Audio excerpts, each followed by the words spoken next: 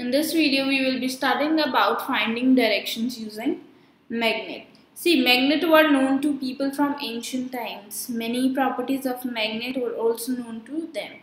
You might have read about very interesting stories about the magnet. One such story is about the Emperor of China named Huang Ti. Now he has a chariot, right, on which there was a statue of lady that keeps on rotating. It kept on rotating. Now there was a very extended arm. Now this statue had an extended arm as if it was showing the way,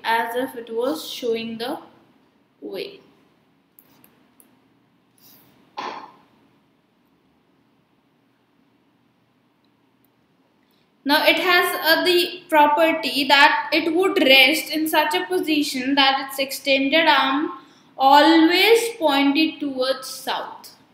The extended arm of a statue of the lady always pointed to south.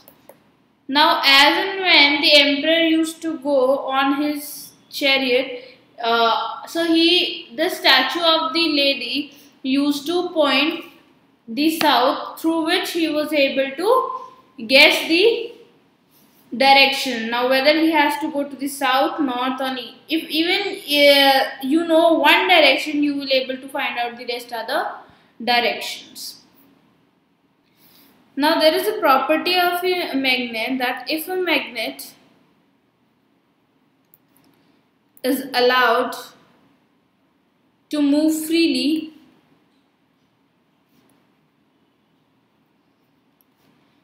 it comes to rest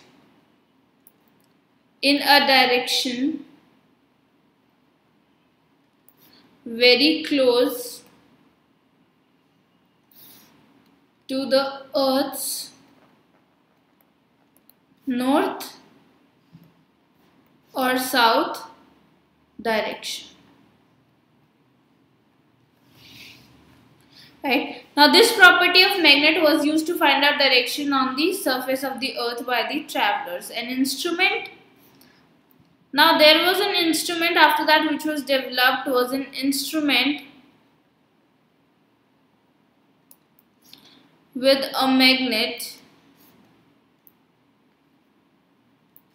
that is used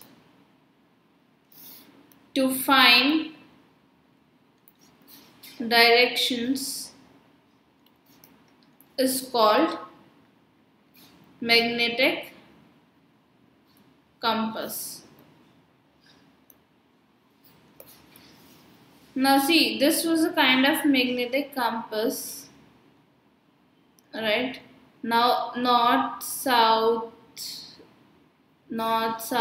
east, west, these were the directions that were placed on this magnetic compass. Now wherever the needle stops, you can easily find out. Now you have to place a needle, like north pole is covered with some other color, let's say red, and this was a magnetic needle, and the south pole was, let's say, covered with blue color, right? So you can make the different, you can differentiate it. Now when you rotate it, you will be able to find out the direction very easily. And there is one property of the magnet is that it always rests at the same direction. If it is resting at south, it will, if you move it freely, again it will rest at the south direction. So in this way you will be you are able to easily find out the different directions. Do download our Scholars Learning app and enjoy the learning experience with us.